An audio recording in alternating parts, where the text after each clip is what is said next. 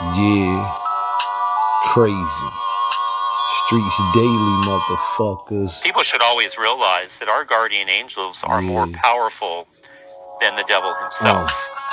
I still remember the days I can get a big 8 of cocaine as low as 24. The most I ever paid for it before was 28. That's why it'd be so hard for most of us to let go and get the fuck out the game. Probably cause that's all we know. And why would we quit when I plug frontness everything? And just cause I'm from the streets doesn't mean I don't care and don't have to worry about things. Right now I'm hurting, going through pain, wiping tears off my face. I wish Bad Boy life didn't end for BJ's sake, cause I can see the shock of losing him when I look in his face.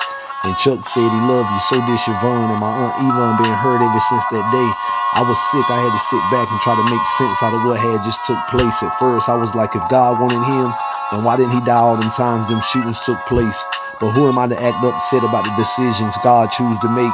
We just didn't expect to lose you. When I heard the news, I was sure someone was confused and had made a big mistake, but it was true. God did come and he really took you away. Now we believe that before the fall, the devil was the greatest of all the angelic creatures, closest to the throne of God, Lucifer, meaning light bearer. But after his rebellion, he's cast down with 1/3 of the angels.